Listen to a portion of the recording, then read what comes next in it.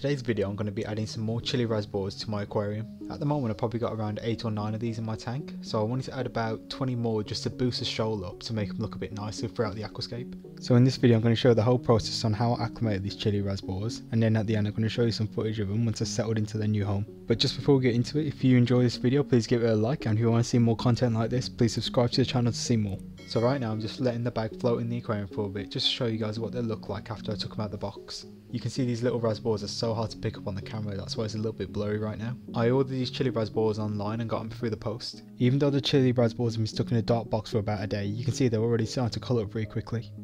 Because Chili Rasboras are so small, they are really sensitive, so you got to be really careful when you acclimate them to a new tank.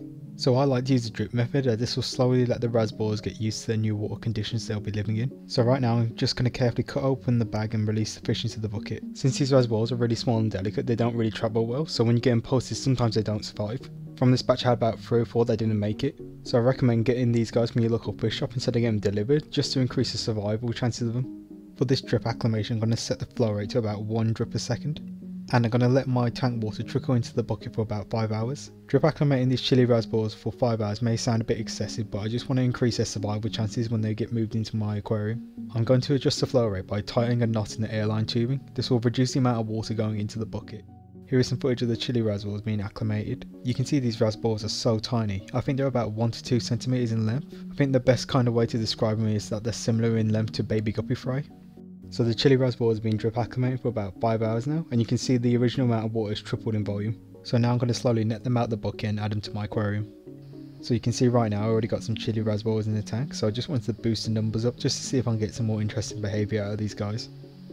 Right now the Chili Rasboras are really pale in colour, so they're just going to get adapted to their new surroundings and they'll start to colour up in a few hours. You can also see that these Rasboras are really skinny. I think they're wild caught, but I'm not 100% sure. After a few weeks of good feeding they should fatten up a bit more and look a bit more healthier. Also, I'm sorry for the footage being out of focus, it's really hard to focus the camera onto these little tiny Rasboras. So here's some footage of them after about 2 or 3 hours. You can see they start to colour up really nicely now. You can see how active these little guys are, just picking away at the food at the top of the water. I think these might be my favourite nano fish now. I'm thinking about making a guide video on how to look after them, so if you want to see that, leave a comment below and let me know what you think. And now I'm going to leave you some footage of the Chili Rasboras while they eat.